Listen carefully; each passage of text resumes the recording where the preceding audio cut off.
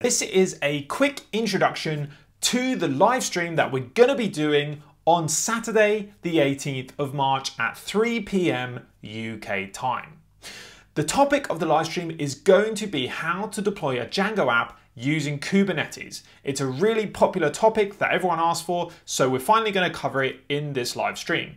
We're actually going to be splitting up the live stream into two different live streams because there's a lot of topics to cover. This is what we're going to cover in the first live stream. We're going to cover how to use a tool called Minikube, which is a really cool tool that allows you to spin up a Kubernetes cluster to play around with on your local machine without having to pay any cloud fees. We're going to learn how to deploy a Django app to Kubernetes locally and how to configure your app to do all of the things that a modern web app needs to do. We're going to include how to set up a Postgres database. We'll also cover how to manage static files, which are the files that Django creates and needs to serve things like CSS and images.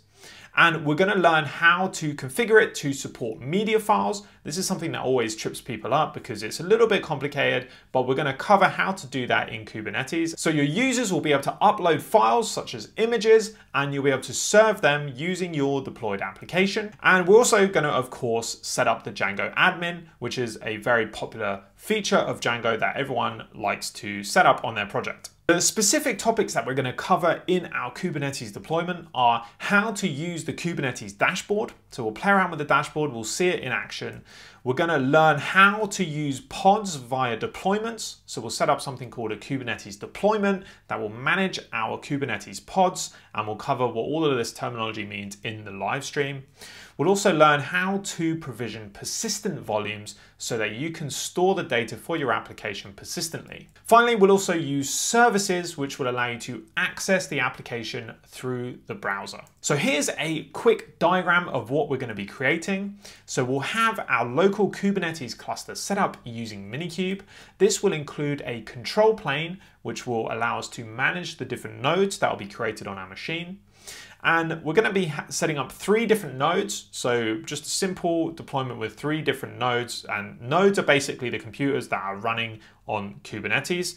So we'll have 3 local nodes set up, and we're going to install Django. We're going to use Nginx as a reverse proxy and also Postgres to store our data. Finally, we'll also have our volume set up so that you can learn how to store persistent volume from these applications. Now, the actual deployment might look slightly different from this diagram because we're going to have Nginx and Django on the same pod. However, it's roughly like this. This is the rough setup and the applications that we'll be learning how to deploy. So in the second live stream, which will happen after this first live stream, we're going to cover how you can actually deploy this to a real cloud service.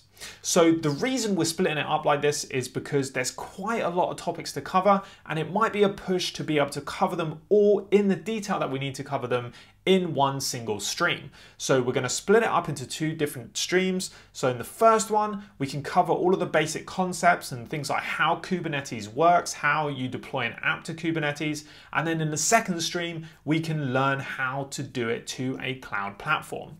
But there is an ask for you. We're going to ask you which cloud platform you would like to see us deploy it to in the second stream. So when we do this first live stream, we're going to have a quick survey that you can fill out so we can decide which platform we're going to deploy our application to in the second live stream. And we'll confirm the date of the second live stream later on. That's everything we're going to cover to prepare for this first live stream. The only thing we ask is that you download our sample project. You can find a link to it in the description of this video. It's on our GitHub page, London App Developer, and the project is called Django Poster Demo App. It's a simple Django app that we're going to be deploying. It's actually the app that we created in the first live stream, which was how to deploy to Lightsail. But if you didn't have the opportunity to join that, or you didn't save the code that you created in it, then we've provided a starter template project that we're going to be deploying on Kubernetes. And this will help us save a lot of time because we don't need to spend an hour or so creating our Django project. We'll just start with this basic template project.